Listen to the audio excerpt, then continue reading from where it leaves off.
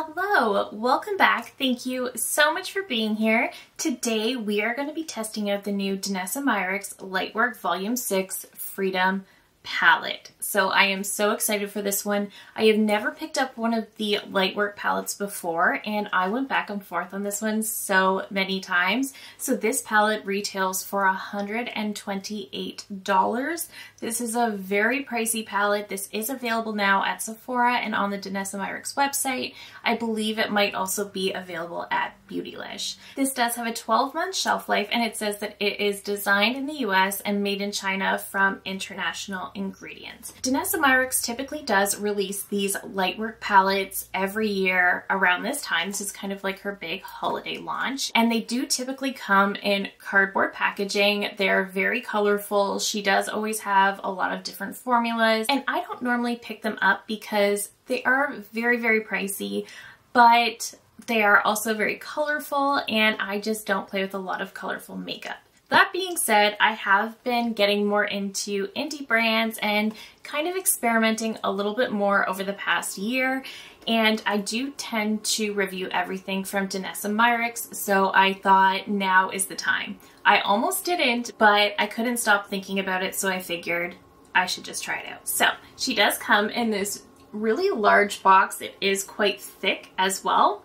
And then on the top, you do get this QR code. If you scan it, it will bring you to YouTube and to 3 videos that she has showing you how to actually use the palette and the product. But this did come wrapped up in so much packaging. She did not want this product to be broken. So I do think that she did an amazing, amazing job with packing this one. But this is what the actual palette looks like. It is also pretty thick. And then when we take the top off, we have the color story. So I am going to pop up some B-roll. I did show you all of the different configurations that you can do with this palette. You can pop out this little badge on the front that has DANESSA MYRICKS and the name of the palette. And on the flip side, it does have a mirror. It is also magnetized onto the top of the palette. The lid is also magnetized to the base of the palette, so it doesn't flip open. It is just a magnet. From there, you have the beautiful color story, and these are kind of arranged in families of 6, so you can take them out, you can take one of the 6 with you, you can stack them, and then that little name badge with the mirror actually acts as a cover for them because it's all magnetic. You can also take each individual shade out of the pan and move them around as you wish. You can also take out one of the palettes of 6 and you can add in your own individual mattes if that's what you want to do. The options with this palette are honestly endless, and I honestly feel a little bit overwhelmed going through everything because there are just so many different things you can do, but it's a good type of overwhelmed just because it is such an innovative product and probably the most innovative packaging design I've ever seen. And then also within the packaging, you do get this cute little leather slip, and this also has a magnetic closure here. So when you're just taking 6 or you're stacking the smaller palettes, you can just do that and put it in here, which I think is also really, really cool. And I was going back and forth on how to add the most value to this video. And normally when I have a new palette, I just create 3 different eye looks, but I think for this palette, what's going to be the most beneficial is to do some eye swatches. So we are going to do that. But before we do that though, I am going to show you swatches of all the shades. So I have first swatched these 2 groups of 6, and then I did this one by itself because I ran out of room on my arm. But in doing so, I swatched those 12 shades, and then on the bottom, I did the shimmers over a black base. So there are some satin shades in here to kind of anchor them if you don't want to reach into another palette, which is fantastic. But I did want to swatch those really beautiful reflective shimmer shades over a black base so you can really see how versatile they are and how much the black base actually changes what that shimmer shade looks like. So I will pop up those swatches, and you can see across the top we have the initial shimmer shades, and then on the bottom we have the shimmers over a black base. So you can see how that really, really changes things. And then I also stepped outside to show you what they would all look like in natural lighting. So you can see they're incredibly sparkly and shimmery and beautiful. And then getting into the very last palette of 6. So this is the more pinky purple grouping of colors. I've done the same thing with the original shades across the top and then the shimmers over a black base on the bottom. And again, also very, very reflective, shimmery, beautiful. I love this grouping especially. And then I did also step outside to show you what they look like. So I am going to zoom you in and I will swatch every shade on my eyes. And if my eyes aren't killing me at the end, I will do a look. But I really just want you to see what each one looks like on the lids. So picking up that very, very first shade, and this shade is called Proud. That is so beautiful. This shade is also very, very creamy to the touch. I do just have my Alter Ego eyeshadow base down on the lid. So that shade is like a peachy green shift, and I feel like you could just absolutely wear that shadow all on its own, and that is a full look right there. That is so, so, so, so pretty. Going into the next shade, which is called Rise. This one's got almost like a lime green effect to it. Also very, very beautiful and reflective. These do apply beautifully with a finger. I'm just gonna blend those edges. But that is the shade Rise and Proud. I really, really like Proud. Let me take these off and get into the next two. Okay, now going into the shade called Higher, and this one is incredibly creamy. Just putting my finger in it, I feel like there's already just such a dip in the shade. That is so pretty. It looks so orange in the pan, but when you put it on the lid, it's really something else. It's just so foiled, and I only have my Alter Ego eyeshadow base on underneath. Nothing else, but it's just so beautiful. So that is Higher. And that is definitely like a bright, vibrant orange, but it also has a green shift. Then we're going into Gleaming, which is this gorgeous, gorgeous, bright green. So going in on this side, oh, this shade is special. These shades are all special, but this one is so pretty. I don't know why, but I feel like I want to wear this one on Christmas.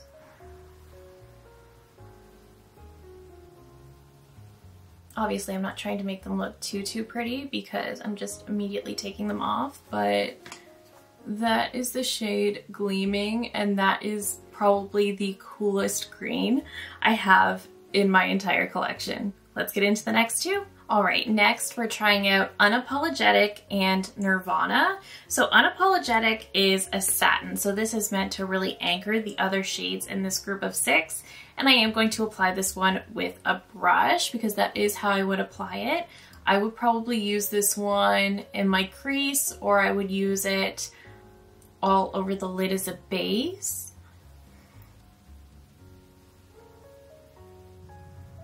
And any of these shades over top of Unapologetic are going to be beautiful. So obviously I got really messy with this one. It was definitely sticking to my primer because I didn't set the primer down with the powder, which I would normally do because I haven't found the shimmers need it, but this one definitely seems to need my primer to be set with the powder. But that is the shade Unapologetic, and it is a satin. There is a sheen to it. Okay, and then the other side we're going in with Nirvana, which is an incredibly, incredibly creamy shimmer. Oh my goodness. And it does even feel wet applying it to the lids. And it definitely applies best, I find, if you sort of push it into the lids. And because these shimmers are so creamy, there's essentially no fallout with them, which I'm really appreciating. I was fully expecting my face makeup to be destroyed by the end of this, but so far I'm feeling okay. But that is Unapologetic and Nirvana. So such a cool shade. I'm fascinated by these shades. Okay, Let me take these off and then we're gonna get into that blue purple sort of group. All right, now we are going into Release and Free. Let's go in on this side first with Release. Look at that beautiful teal shift. How pretty is that? It's got like a teal but almost a purple to it. I don't know how she's doing this. This is so pretty. Again, these shades that look white, but then when you pick them up, they have these crazy shifts. I feel like these are shades I would wear just on their own, just for a little bit of intrigue. They're so pretty. Picking up the shade Rise, it feels very almost chunky, and I noticed that when I was swatching it out. So I like to do my trick where I pick it up and I sort of warm it up between my fingers, and then you get that super smooth payoff, but you're not going to get the overly flaky shade that's going to enhance texture and also just give you fallout all over your face. And it has worked beautifully for that. It's incredibly creamy, feels like it's sticking right on my lid and giving me absolutely no fallout. So that is Release on this side, which I still think is so cool, and Free.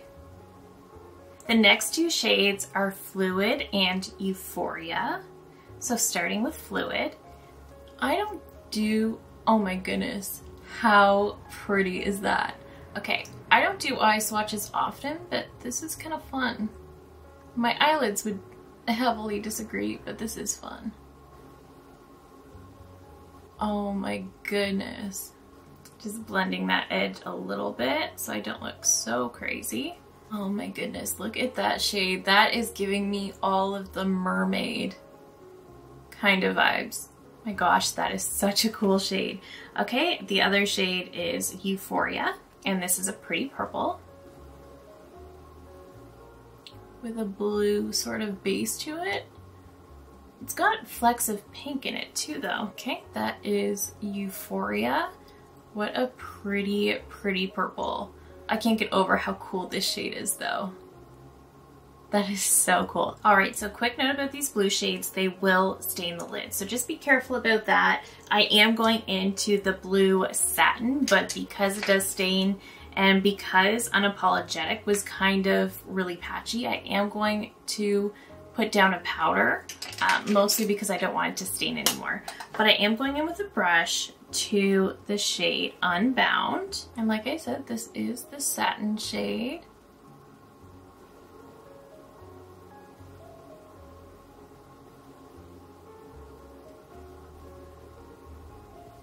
Okay, so that is the shade Unbound, and this one is definitely going to be a beautiful, beautiful base for any of these, but it's also going to be a really great crease shade, base shade, whatever you want to use it for, it's going to be beautiful. And on the other side, we're going in with Empowered. This is another one of those incredibly creamy, wet feeling shimmers. Oh my goodness, look at that. This is so rich. This is like a royal purple. That is a very, very deep, deep purple. Oh my gosh, that's actually kind of jarring to see, but that is Unbound and Empowered. Okay, both of them a little bit too rich for me. I can't see myself reaching into those two very much, but let's get into the next group of 6. All right, we are getting into the last 6, which I am excited about, and so are my eyelids. We are feeling a bit of a burn, and we definitely got some staining from that blue. So even though I had a primer down and some powder, keep in mind the blue's gonna stain. Getting into Serenity and Dance, I am very excited for these shades because these look like shades that I'm just gonna wear all the time. So this is Serenity. Again, just looking like beautiful shades that I would pop all over the lid as a one and done. So that is Serenity. Super, super pretty. On the other side, we're going into Dance. and it's actually coming off super, super muted for some reason.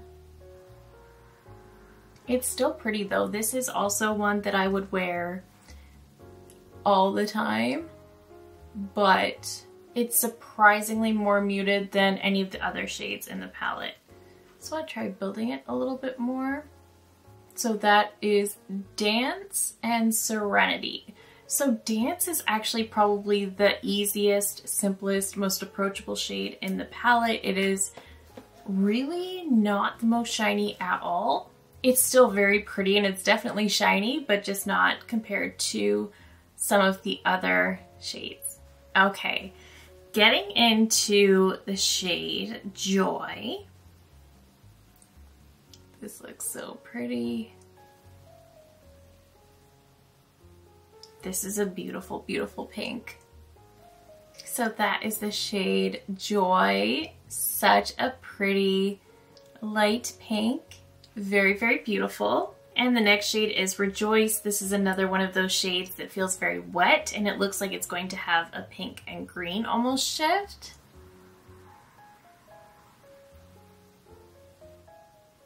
Okay, I'm not seeing any of the green from this angle.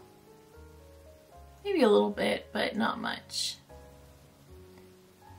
Actually, maybe I wasn't seeing a green shift. I think maybe I was seeing a bit of a gold, which makes sense. So again, just another one of these super creamy, kind of almost sticky feeling shades that are going to go on the lids. They're not going to have any fallout because they just immediately adhere to the lids. So beautiful. I think you can start to see that gold shift a little bit more as well. And then over here we just have this pretty light pink. Okay, let's get into the last two shades, which are actually both satins. Okay, going into the shade Love, which like I mentioned is a satin. And this is very, very pretty. This is going to be a beautiful shade to use in the crease or as a base. It's not too deep, it's not too rich, but it just gives just enough. So this shade is going to be really, really pretty. And that is the shade Love. Okay, just cleaning off my brush and going in on the other side with the very last shade, which is Bliss. This is also very pretty. This little grouping of 6 I can see being such a pretty combo around Valentine's Day.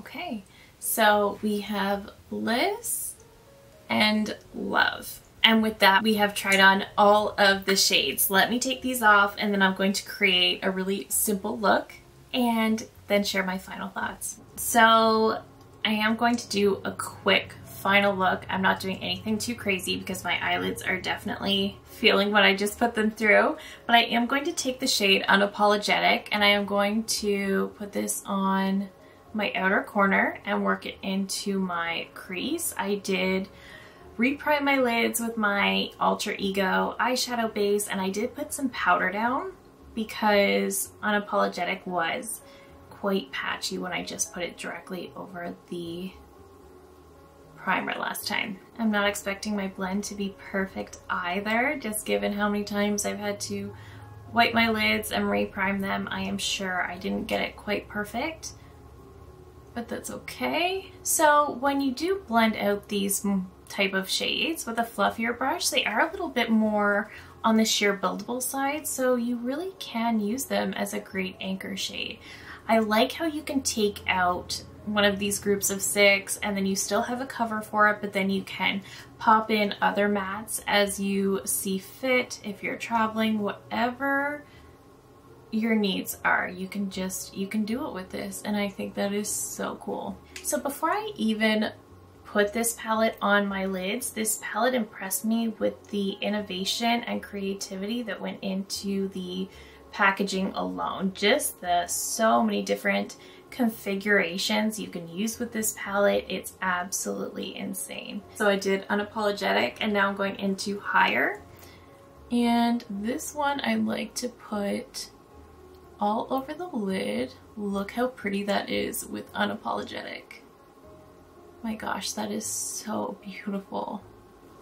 I'm so glad I picked this palette up. Honestly, I heavily debated. I thought, I do not need to try that. I will not get a lot of use out of something like that, but honestly, I'm feeling so inspired and excited playing with this that I'm really glad I did. And I usually get a little bit sad about missing out on the Lightwork palettes anyway.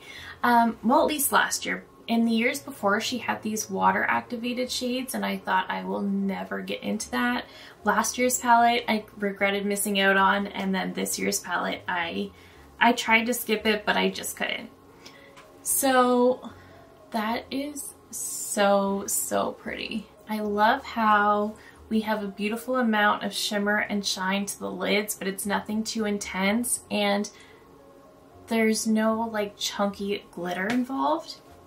Okay, I'm just gonna finish it up by going into this shade right here. And just bringing this one on the inner corner and then up a little bit, slightly overlapping with higher, but not all the way. So we can really give that look some dimension. I love how that looks. Okay, doing the same thing on the other side. Just the right amount of depth and dimension while also being a little bit more colorful, but also quite wearable in my opinion. So let me pop off camera. I will pop on some mascara and I will come back to share with you my final thoughts. All right, so here is the finished final look and I absolutely love how it turned out. I love how I was able to get something quite approachable and wearable, especially for me, out of this palette, but let me zoom you out and get into sharing my final thoughts. Alright, so I think it's pretty clear that I have a very high opinion of this palette. So like I said, I was a little bit nervous. I debated on picking it up because as beautiful as it is, as beautiful as these shades are, I'm not a huge color wearer, so am I going to get a lot of use out of this? Maybe not the most, but then last year's Lightwork palette had me a little sad that I missed out on it. And then once I saw this year's palette, I really went back and forth. Again, it looks very colorful, very unapproachable, but I couldn't stop thinking about it. So after doing eye swatches of every single shade, there really isn't one bad shade in this palette. I think this palette is amazing. I love that we have these more satin shades down here to sort of anchor them, so you really can look at this as a full palette. You can easily look at these in groups of 6 and know that you have a shade to anchor everything down, and you don't have to reach into another palette if you don't want to. That being said, you can. You have that option, and you can pop out one of these groups of 6 and you can pop in some mattes and then take this with you. You can do whatever you want. The possibilities with rearranging and playing with this palette are truly endless. So I already think that's fantastic. Every single one of these shades is also very beautiful. And looking at this from a neutral lover's point of view, where this could be a little bit more intimidating than perhaps I would like, if you just break it down and look at it in groups of 6, it's a lot more palatable to me. And that was really how I focused on this palette. You can jump around and take from whatever you want, but for me, looking at this in the groups of 6 makes the most sense. And then even these shades up here, some of the ones that just look white, and then you pick them up and they're so multi-dimensional. They're so fascinating. She's got so many finishes in here. She has some of these foiled shades. She has some just really intensely sparkly, glittery metallics. Then we have some of these creamy shades that just sort of feel like they stick to the lids and they're just kind of wet. It's so cool.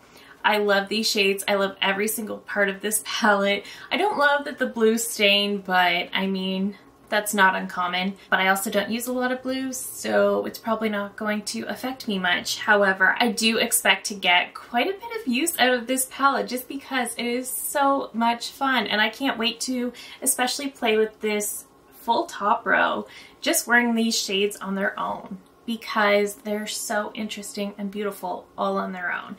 And once again, I think DANESSA MYRICKS is just an absolute genius. I have so many absolute favorite brands, but what really gets me about DANESSA MYRICKS is the way that I feel like she's really the only truly innovative brand on the market right now. I feel like we have some of these pro brands coming out with really great products. We have some brands just trying to copy what other brands are doing and what's trending right now. But then we have DANESSA MYRICKS, who's just out here doing whatever she feels like, just following her heart and figuring out how to be innovative in a very saturated space. And I think aside from being an incredible makeup artist, that is a brilliance all on its own. So I could talk all day about how I think she's so brilliant and innovative, but I am going to leave it there because I won't stop otherwise. And just because the last year or two I've been reviewing everything she comes out with, I am glad I hopped on this one. This is absolutely fantastic. After experiencing this palette, I will absolutely be purchasing next year's Lightwork palette too. I realize that I have indeed been missing out. Do I think this is worth $128? That is a lot of money. And if you don't have $128 to spend on makeup, then absolutely not. You can definitely get it done. You can definitely play with color for much more affordable price points. There are some incredible indie palettes that are even more shimmery and intense, perhaps than these shades, that will cost you less. So you can absolutely get this done for a lower price point. That being said, if you are somebody who loves color or you're a pro makeup artist, then this could absolutely be worth $128. For me, I think this was worth the investment just in, first of all, the quality is fantastic. The shades are so beautiful. They really do fill a gap in my collection, which is hard to do when you have the collection that I do. But on top of all of that, with all of the different configurations and the way that you can change this palette, it just makes it so versatile. And I do think that justifies the price point. I still think $128 is just way too much for any makeup, but I think if anything is worth that, I would say it's this. I would tell you that this palette is actually more worth it than a Pat McGrath Mothership. I love the Motherships, but they run the exact same price point, and I do think this adds more value than one of those. I love this. I can't sing its praises enough. If you think that you would use something like this, I think it's fantastic. I would still recommend waiting for a Sephora sale or a Black Friday sale from DANESSA MYRICKS to definitely save yourself a little bit. But if you want this one, you will not be disappointed because it's absolutely fantastic in every single way. I cannot say enough good things about this palette. I'm honestly shocked at how in love I am with this palette. But that is it for me today. I hope this video was helpful. I hope the eye swatches in particular were helpful. Let me know all of your thoughts down below. I love hearing from you guys so much. If you're new here, I hope you'll consider subscribing before you go. I do upload new videos every single week. Thank you again so very much for watching, and I will see you in my next one. Bye!